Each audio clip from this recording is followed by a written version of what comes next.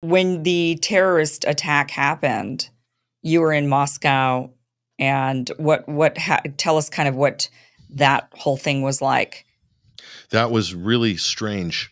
So it happened on a Friday night, if I recall correctly. And one thing I noticed was I was going to look for something in the store in the mall, and immediately they had shut down all of the large venues, and there Mm, was a noticeable security presence very quickly within hours all over the city. That attack was about 30 kilometers northwest of where I was in the city center. So, and I would have might have gone up there to cover it if I didn't have a number of other things I needed to get done the following day. But some of my colleagues did go up to cover it. I think Syrian girl. She mhm. was there. She went to on site, and some other RT journalists like Shay Bowes, who's an excellent journalist from Ireland. He was up there on site as well. But there was a very eerie feeling because it was a Saturday night. The following night, it was like COVID. Yeah, Literally, you go downtown, it was empty, yeah. and they had these images because a lot of the billboards are LED now. So they piped in this candle, this kind of solitary candle image that was just appearing all over the city. So like the message was clear. And then Sunday was a day of National Day of Mourning. So that whole weekend was very somber. Mm, And people, I think, were very shocked about it. There's a lot of speculation as to what happened. I filed a report for RT International as just a person who happened to be in Moscow, and I said that this has all the hallmarks of a Gladio Operation Gladio style attack. So, in other words, to amp up the tension, and there is ethnic tension in Russia mhm. with regards to immigration into Russia, and a lot of that's economic immigration. So perhaps the West is, aware of this and felt that they could, maybe raise those tensions to create Mhm. instability. I personally think that attack might have been delayed. It should have happened before the election. In order to dent the confidence in President Putin, a lot of other people may agree with that as well. Some of the sort of U.S. analysts, I think, have spoken about this. That looked like, based on the evidence and the stuff that's come out since, that could have very well been the case. But a strategy of tension overwhelmingly.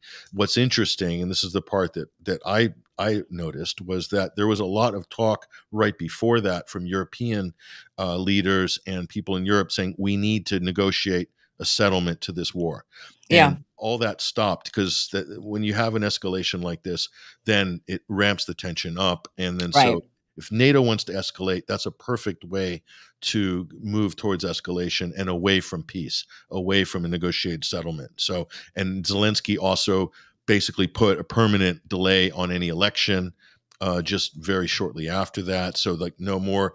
So, they're not going to change course in Kiev. And then the evidence that has come out recently using sort of ISIS cutouts and all of these things that the U.S. and Western intelligence have kept going and grooming in the Caucasus region, Chechnya separatist movements, Tajikistan, and some of these actors. People are cycling through Syria as well, cycling into Ukraine, soldiers of fortune, mercenaries. So you can see there's a lot of cash and a lot of extremists, Yeah, militants. This is a bad combination when you right. mix these things together. And I think we saw the result of that. So what did the Russian people after the attack happened, um, well, what was the sentiment? Let me just because I'm trying to think if their sentiment changed about the war, because I know there was a lot of pointing the finger at NATO and Ukraine, and maybe they were the ones behind this, and it's very possible. So what was the sentiment of their, I'm wondering if it shifted their attitude at all about the war, if they were thinking one way about the war, and then after that attack, they were thinking another way. No, I think if anything, it shored up solidarity against NATO and against the proxy war. And this is the problem when you're doing attacks into Russia, which Victoria Nuland is encouraging, the U.S., NATO are encouraging, the British, the Germans or whatever, they're very happy to see Ukraine attacking inside Russia. Hmm. And this terrorist attack, of course, like the Nord Stream pipeline, everyone's saying, "Oh, it wasn't us; it was ISIS." Okay, fine. But what it does, I think, is the more they do that, it has created a lot of solidarity in Russia, and it's consolidated support for Putin and for the Russian state and for the military in the operation that they're doing. And so much so that the attitude that I got from a lot of people was that, well, we don't care how long it takes. We're going to secure our national perimeter. And Hmm. even if it takes us 10 years, we're going to wait and we're going to do it on our schedule. Now, Ukraine doesn't have that same schedule. That they have a very short window. Zelensky's window is fuse is incredibly short.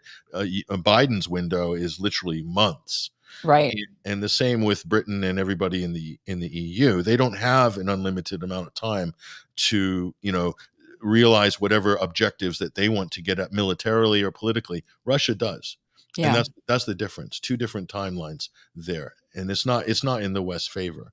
It never was from the beginning. And anybody who is like honest and sober, assessing the situation would have said that and did say that from the beginning, including the Scott Ritters of the world and Right. others, Right. and yourself, and a lot of the independent media.